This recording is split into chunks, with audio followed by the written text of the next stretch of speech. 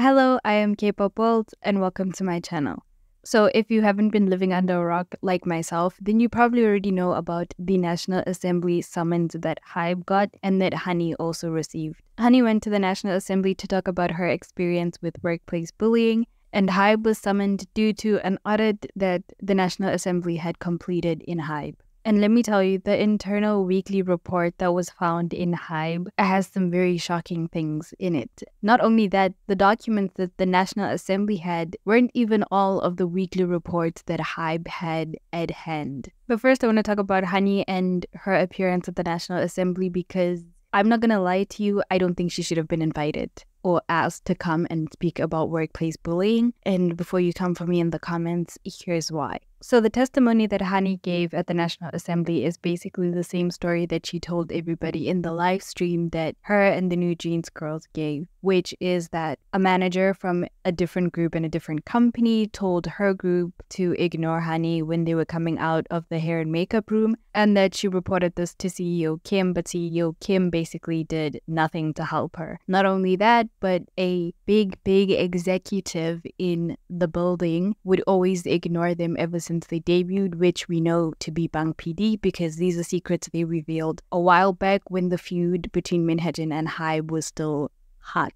Now, what she added into this testimony was that she actually had a recording talking to CEO Kim about the whole issue and how they were planning on resolving it. She also talked about having a recording of the security guard who works with all the security footage and how he accidentally let it slip that the footage that she was looking for was actually deleted from the system. Now, CEO Kim did say that it is very difficult to resolve the issue because the manager of the other group is from a different company and she is denying with her life that the altercation that Hanni is describing never happened and that what Hanni is describing was never said. Hanni also said that she actually wanted to have a sit down with the manager, with everyone, I guess, higher in the room so they could properly hash out the situation. CEO Kim, however, said that it would be difficult because the other manager is from a different company, and as the CEO of Adore, she doesn't really have jurisdiction over a manager from a different company. Now, whether all of this is true or not, honestly, is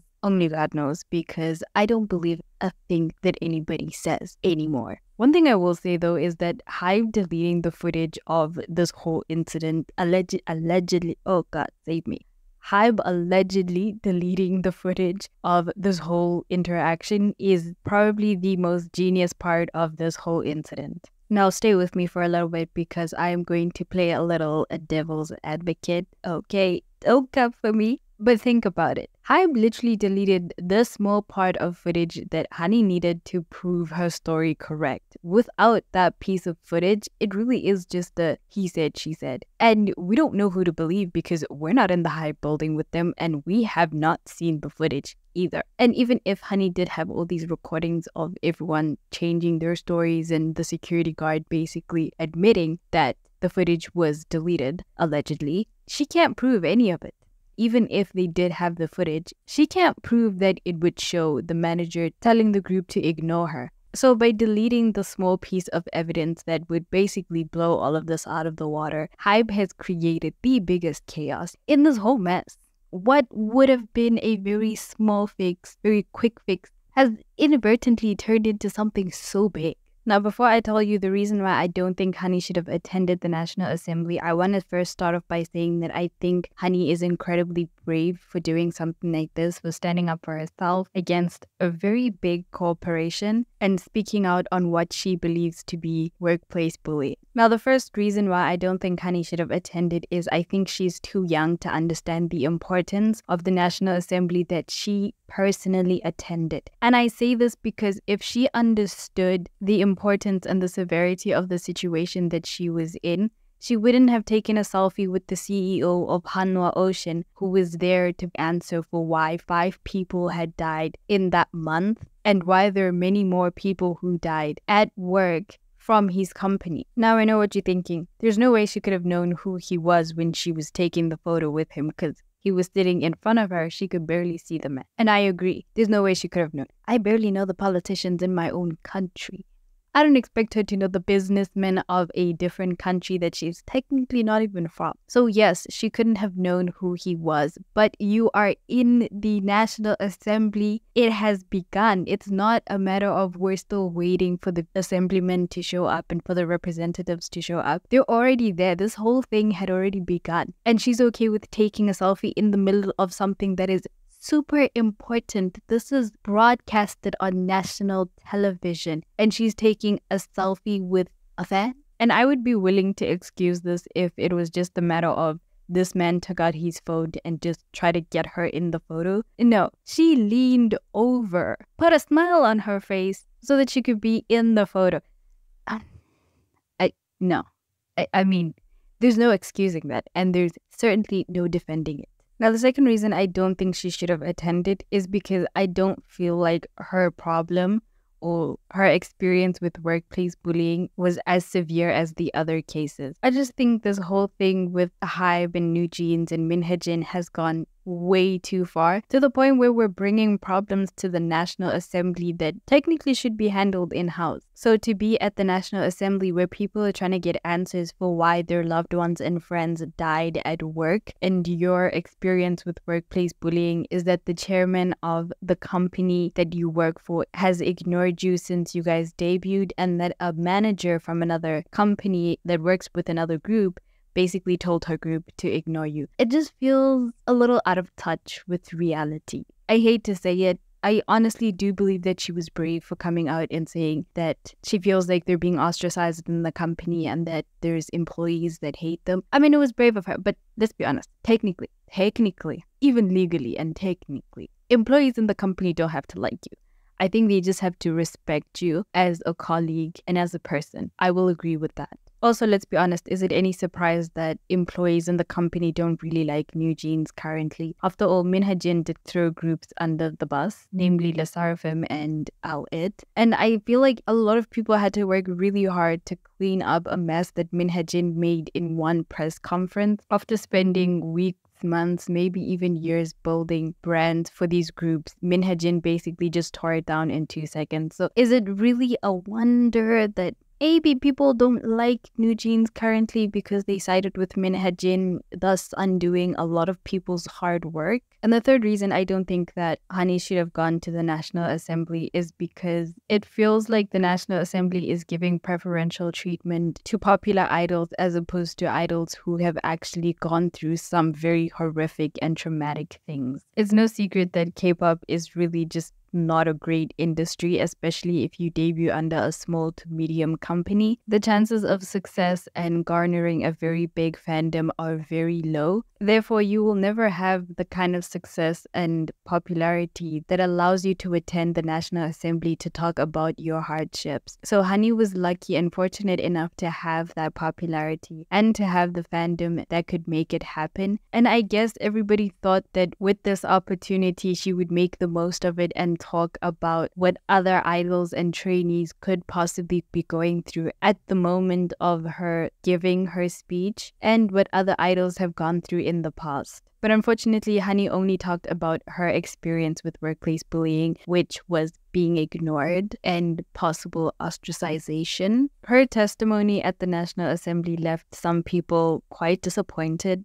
In fact, I was quite disappointed because she really had been given a platform to possibly make a change. And unfortunately, she can only talk about her experience because also Minhajin did shield the girls very well, which thank God she did. I don't think they deserve to go through or should even know about what other idols could possibly be going through. But I feel like if you're given a platform like the one that Hanni was given, you would at least try to speak up for other people who will not get the opportunity that she got at the National Assembly. If the National Assembly really cared about K-pop idols and what they go through in their companies, then they would have summoned Chu from Luna to talk about how when she tried to sue Blockberry Creative, they basically try to have her blacklisted from the industry. Not to mention the fact that they wouldn't pay her what she was legally owed and what was agreed upon in their contract. Not only that, but they would have intervened or at least summoned members from Omega X or one member from Omega X to talk about what they went through with Spire Entertainment CEO when she basically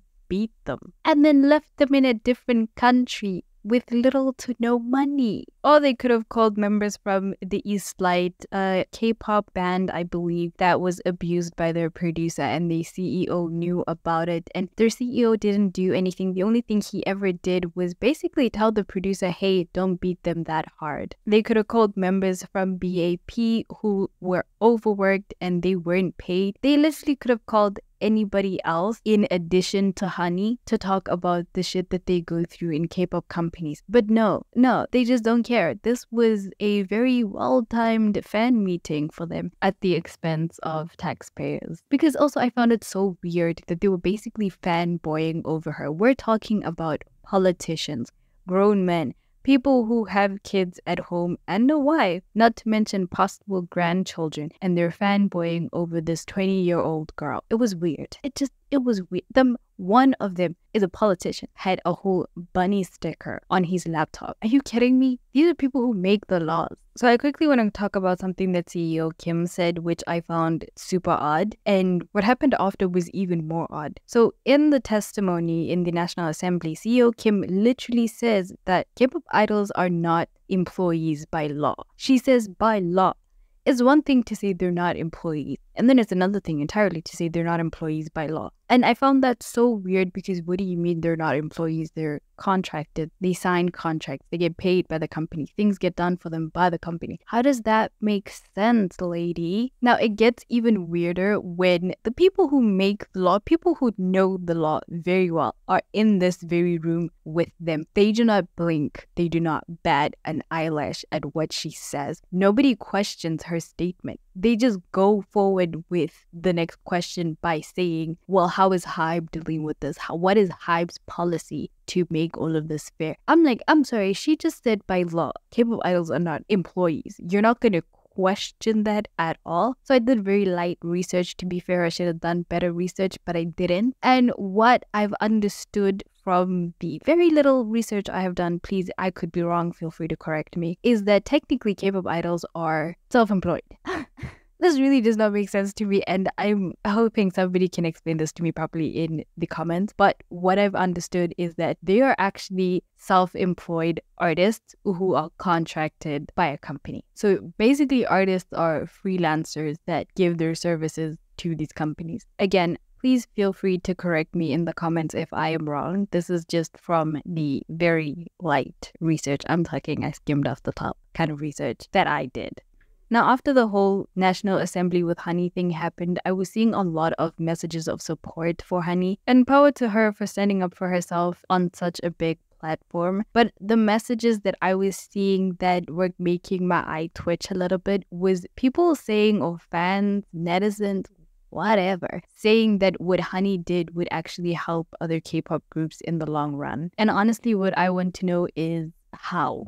I don't understand how anybody watched Hanni give her testimony at the National Assembly and thought, yeah, you know, that testimony is going to change lives. No, I don't think so. And I could be wrong. And if I am wrong, I will admit it in a later video if I see change. But I don't think this is going to change any other K-pop idols' fate in the long run. And here's why. The preferential treatment that the National Assembly has shown towards New Jeans and towards Hanni just shows that you have to have amassed an incredible amount of success and popularity in order to be heard out by the lawmakers of the country. If you are a small, insignificant, barely scraping by group that is being beaten into a coma, nobody's gonna give a damn because we don't know who you are. You don't make money. You're not on billboards. You're not an ambassador of a luxury brand. Why the hell should we give a shit? This is the message that feels like is being sent out. Hanni said that the reason why she was coming forward is so that her seniors, her juniors, and the trainees don't have to go through what she went through. But let's be honest, her seniors are BTS, 17, and Hype, TXT, Le Sserafim. We'll put them, they're technically same age. And then her juniors, audit, and then we'll add the trainees. BTS, 17, debuted in super broke companies on the verge of bankruptcy. They lived in very tiny spaces, very horrendous. the kind of rooms you would not live in with your senses intact. They faced terrible verbal and mental abuse from the industries, from people who host variety shows to people who work at music shows. These are people who were basically telling them that they will never amount to anything. These are two groups that had to basically fight for their position at the top. And fair play to them, they are at the top now and they are very lucky to have found success. And then the other seniors, TXT and Hype and Lasarafim, were lucky enough to debut under a company with enough resources that could help them and make sure that they were never in the position that BTS and 17 were in. I mean, I kind of forgot about Promise 9 as well, but they're kind of in the basement in Hybe. But they did come from Pallades, so they probably also went through some very horrendous stuff as well. And then the juniors being audit, Minhejin dragged audit's name right through the mud. I don't know, how does that not count as workplace bullying? Minhejin basically initiated the hate train that audit got. Also, most of these groups are unlikely to go through anything that Hanni described or she's standing up for by saying that she doesn't want her seniors and her juniors to go through what she went through because most of these groups work very closely with Bang PD. And then the others, the trainees, if we're adding them, as trainees, they're basically overworked and not paid possibly at all because you're not a contractual employee. Not only that, but you're judged very harshly by the people who examine you in dance, singing, and your looks. Honestly, Hanni could have said a lot of things that could have helped reshape the K-pop culture, even if just a little bit. Now that we've seen how far this Minhejin and New Jeans versus Hybe situation has gone, I'm thinking to myself, this question has been bugging me for a long time, and I'm hoping somebody can answer it for me, even though it'll never probably be the actual answer. We can all just only speculate. And the question is, would New Jeans and their parents have come out with all of these stories that apparently New Jeans went through when they were trainees and things that happened before they debuted, as well as all of the stories they told us that happened to them post-debut? Would all of these stories have come out if Minhejin never had problems with Hybe, if things were still smooth sailing with Adore and Minhejin and Hybe and they never had all these problems, if Minhejin wasn't kicked out of her position?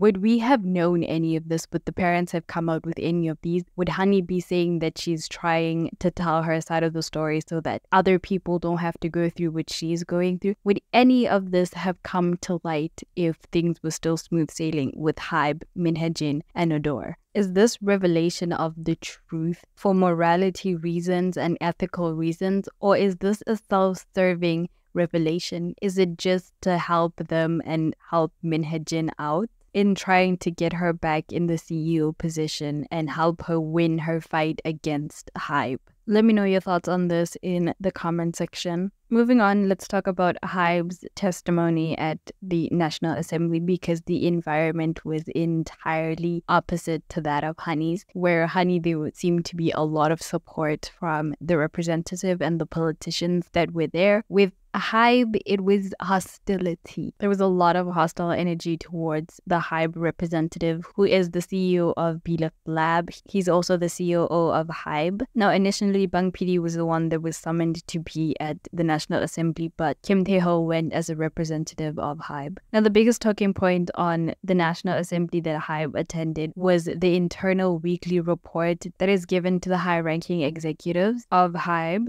Then let's just say some of the things written on these internal weekly reports are some of the worst things that I have seen written or said about K-pop idols. So when Kim Tae-ho was asked about the weekly internal report and why it is that Hybe has such derogatory and insulting comments on K-pop idols and trainees, Kim Tae-ho said that the report does not reflect Hybe's stance on K-pop idols. It is comments that they got from online forums and other places online. It's basically K-Net's opinions. That's what he said. But the representative insisted that these were documents and comments that were compiled by Hybe employees. Even after the National Assembly representative insisted that this was Hybe's stance, Kim Tae-ho basically stood on his testimony that this was just market research compiled together from comments that netizens had made online. Now, it was mentioned in, I think, a statement that Hybe made during the National Assembly that is now deleted, that the comments comments showed from the weekly reports in the National Assembly seemed to be cherry-picked, and that they cherry-picked the worst ones and redacted it in such a way that it made it seem like this was Hybe's stance on certain K-pop idols and certain groups. Now, whether this is true that this is Hybe's personal stance on the weekly report, whether it's their employee stance or them, or if it's market research from netizens, I leave that to you to decide for yourself, because I'm not gonna lie, I am kind of confused. I honestly don't know which one it is. I don't know if I think this is Hybe's or if I think this is netizens. There are certain comments that I look at and I'm like, this has to be an employee's thought, because this doesn't feel like something a netizen would write. And then there's other comments that I've seen that I've thought, yeah, a netizen could have written that. So I leave that to you to decide, because honestly, I have no idea who's lying and who's telling the truth, especially when it comes to Hybe. All they do, I swear to God, is a lie. Now, I feel like if you're watching this video, you've already seen the comments from the internal report that was shown in the National Assembly and publicized. So I'm not really going to go into details about that. Now, in terms of Hybe, it wasn't just the internal report that was a topic of discussion at the National Assembly. There was also accusations of sajagi, which is chart manipulations. The accusation that the representative made was that Hybe bulk buys albums with the policy that the albums could be returned and refunded. Not only that, but that they incentivize purchases with fan signing events. Now, this all ties into the state of K-pop right now, which is honestly incentivizing album sales with fan signing events is a norm in K-pop now. That's what every K-pop company does right now. If you buy an album, you stand a chance to win a spot at a fan signing event. Now, in terms of bulk buying, Min Hye-jin did in a press conference accuse Hybe and the Hybe labels of bulk buying their own albums to boost sales numbers. Now, what I've hated the most about the whole National Assembly fiasco is the fake concern from these politicians. I swear, I don't believe not an inch of their soul, not an inch of their bones is sincere about all of this that is happening, whether it's the Hanni case, whether it is the Hybe case. There is a lack of sincerity. This really is just, it's fake concern. These are people who are lawmakers. These politicians in the National Assembly, they make and correct the law. These are the people with the power to change the law or to make the law in such a way that it protects these K-pop idols. And they basically for years have chosen not to do it, which is why the industry has festered in the way that it is now. Starting with the internal report and how they badmouth K-pop idols and K-pop groups' visuals and looks. K-pop is a very shallow, very vain industry where looks are more important than talent. We've seen that time and time again, where some of the most good-looking K-pop idols and groups are basically exposed to have little to no talent, or they have talent in performance and no talent in singing. As far as these K-pop companies are concerned, K-pop fans really do seem to flock more to groups with good look and good visuals, as opposed to groups with great talent, great music, and no visuals at all. Not only is that a problem, but it also leads to a lot of K-pop idols being sexualized by fans and just by a lot of creeps on the internet. And just the companies themselves, it feels like they do stuff or paint the idol in a light that caters to these fans that sexualize these idols, whether it be minors or K-pop idols who are vets and have been in the industry for years. This seems to be a practice that has been around for a very long time, and the government, these politicians have done nothing to try and fix it or to try and put laws in place to protect these idols. Not only that, but when plans are put into place to try and protect the safety of K-pop idols, the National Assembly had it thrown out and said this could be seen as preferential treatment. Let me explain. So on one hand, you have the National Assembly basically denouncing Hybe for its internal weekly report and for the treatment that it has shown to Hanni and to the New Jeans girls. And on the other hand, you have a separate National Assembly committee rejecting the installation of a celebrity entrance for the safety of the idols and the public. Now, we all know the mess that is a arrival and a departure for K-pop idols at Incheon Airport. they actually had plans in place to create a celebrity entrance, and the celebrity entrance would be the entrance that diplomats and high-level politicians use. And the entrance was going to be used as a way to prevent congestion and create more safety for the public, for people who are on the planes with these K-pop idols, and for the K-pop idols themselves. It's so crazy to me that they rejected this by saying that it could be seen as preferential treatment, even though they did get backlash from the public. I feel like if Incheon Airport went through with the plans, it would have helped so many K-pop idols, because the mobbing is insane. And for the committee to reject it and say that no, it shouldn't be put into place because it could be seen as preferential treatment. While on the other hand, we see a different committee at the National Assembly denouncing and reprimanding Hybe for its treatment of idols is ridiculous to me. It's really ridiculous, because how is it that on one hand you're showing concern for K-pop idols, and on the other hand your compatriots are basically saying, nah,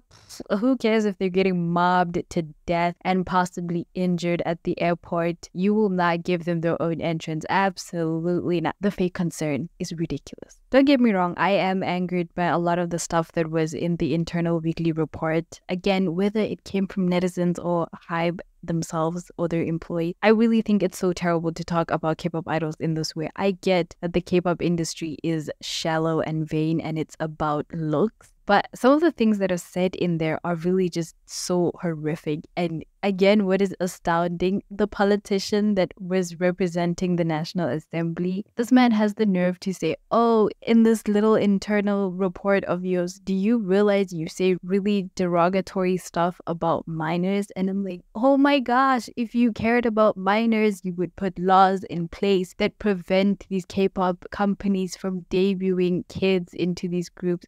The fake concern is beyond me. It's beyond me, honestly. I think even though I am angered and really just shocked by the stuff that was in the internal report, I'm almost not surprised, because we've known for years and years. If you've been in K-pop for a long time, then you know that these companies are hella shady. This is practically the tip of the iceberg. I think the lack of support from the law for these K-pop idols and K-pop groups is the reason why these K-pop companies are able to play in all of these gray areas where it's technically not illegal, even though morally, ethically, it's wrong. It's not illegal. It's also why a lot of these companies are able to take advantage of these K-pop idols, because they are young, they are naive, they really just, they're kids with big dreams and they want to see their dreams come true. But God forbid you try and have a contract dispute with these companies, they will blacklist you from this industry. They will strip you of any dream that you ever had of becoming a singer. And if any K-pop idols do end up finding themselves in a position where they are fighting with their company over contract disputes because they are trying to get out